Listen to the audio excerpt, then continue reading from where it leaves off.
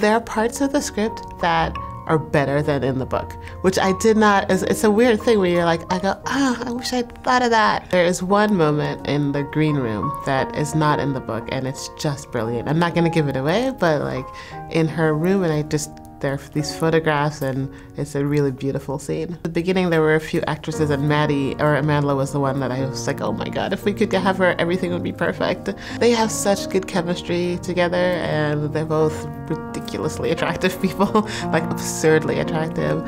And Nick is great. He's just like self-deprecating and so cute and you really feel like they're falling in love in the movie. I think one of the things I didn't understand is how emotional I would get about it. So my husband and I and my daughter, we got a chance to visit the set.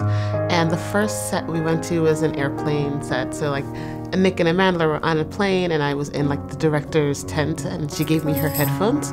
And I watched them say the lines and I started just crying my eyes out. Like I just did not expect that it would have such an impact on me. And my little girl is 5 and she was 4 at the time and she was like, why is mommy crying? Why is mommy crying? And then my husband was like, those are tears of joy, honey.